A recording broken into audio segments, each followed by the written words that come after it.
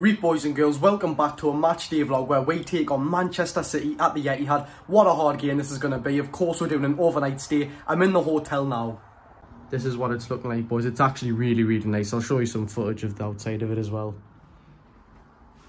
I can't find the light for the bathroom, but that is also really nice. Lovely stuff.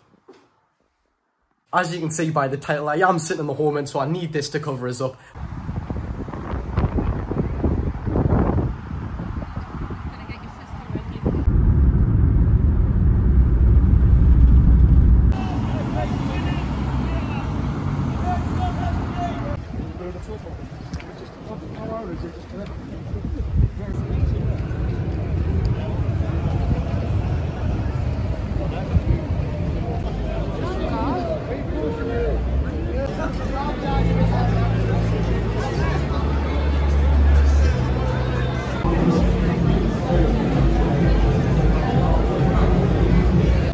I believe this is Man City's academy pitch, but I don't know, I'm about to go in now, lads. Honestly, boys, wish us luck in that. I've literally got my Newcastle top on underneath, so wish us luck. Quick sneak peek, boys. Wish us luck.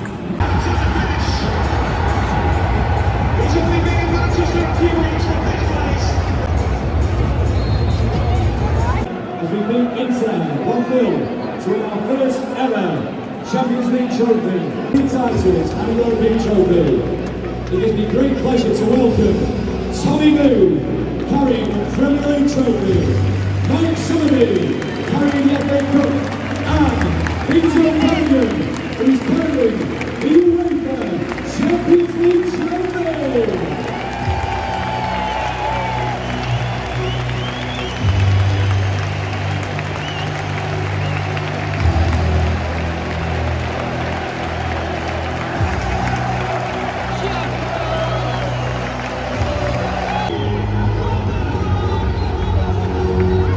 Perhaps as much as anything in life is about creating memories. Moments that stay with us forever.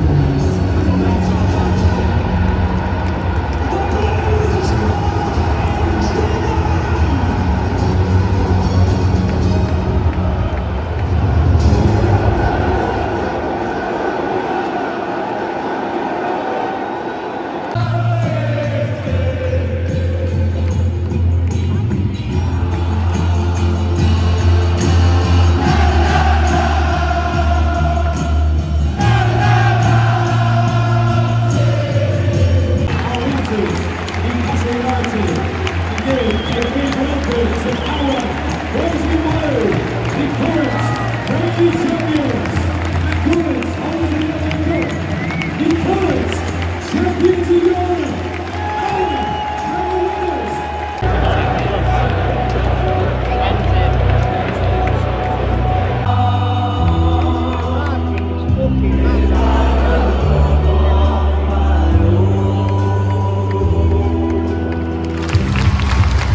That's it.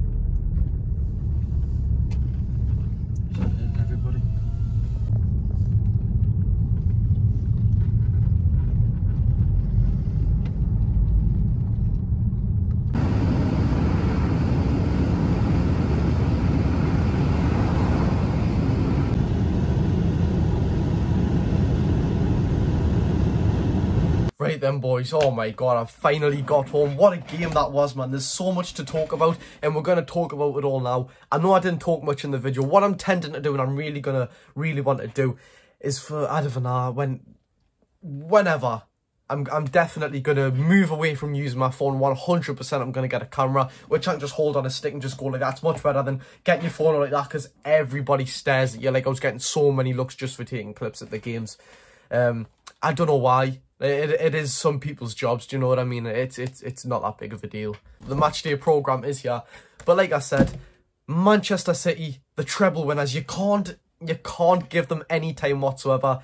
Alvarez's goal, I said to my dad, I literally said to him, because this is who I went to the game with, we were sat in the home end.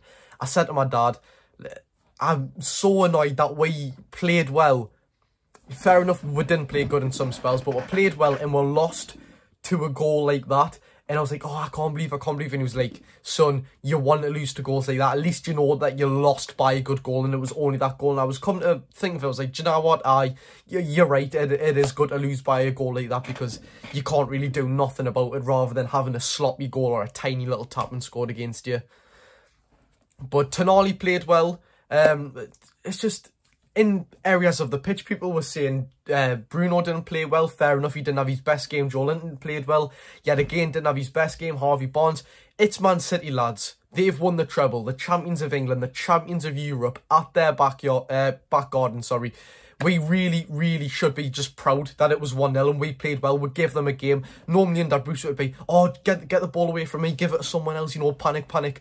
Just play the ball anywhere, give it straight back to them. 5-0, shots from outside the box, corners. But no, we went to Man City and we give them a game. We genuinely give them a game. They were a bit scared to press in the first 30 minutes. I wouldn't say, I'd probably say from 25 to 45 minutes. That was probably our best spell. But as for the people in Manchester, I was actually, someone in the crowd, I'm not even joking, someone was actually shouting the whole game, put that on your TikTok, Josh. That's not going on TikTok. I mean, to be fair, it was pretty embarrassing. I mean, he kept shouting from like 3 rows behind us and all of it. I mean, it was a bit embarrassing. He kept shouting my name. It's not that big of a deal. I mean, I don't even know how he knew it was me from the back of my head, but oh well, there we'll have it.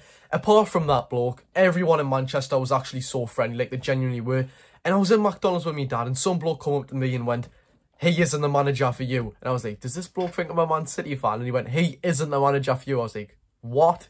He went, Eddie Howe. And I went, right, that's the most outrageous thing I've ever heard. Eddie Howe isn't the manager for us. He's one of the, he's like, I couldn't have picked anyone better. The only manager that I would take over Eddie Howe is Pep Guardiola. And would I take Pep Guardiola? No. I'd genuinely rather Eddie Howe's the most perfect manager in the world for us. In 20 years' time, maybe, do you know what I mean? 20 years is a long time, like, but then he said, I did kind of understand what he said. He went, he's not the manager for you, he's got no Champions League experience. I went, fair enough, but why on earth would you sack him before you've even given him a chance in the Champions League? I would give Eddie Howe 7-8 years max. Minimum, sorry, not max, minimum, 7-8 years minimum. I don't know why Pep Guardiola... I don't know why that bloke was even thinking that, because Pep Guardiola, bearing in mind when he was at Man City, they got a lot of chances of getting knocked out by, was it Lyon? I don't know if they got knocked out by Lyon, but I know it was Monaco, Schalke, loads of teams were just knocking them out. And bearing in mind the amount of money they've spent as well, but they are the champions of Europe, they are the champions of England. What a game, man. What a game. That was my 3rd season in a row being at Man City. It went from 5-0 to 2-0 to 1-0. Next season, we'll have to get something. We'll have to beat better, lads. But anyways, thank you very much for watching the matchday vlogs. It will get better next time. Trust us, I'll have the camera. I'll be speaking the whole game. So I'll see you then, boys. Thank you.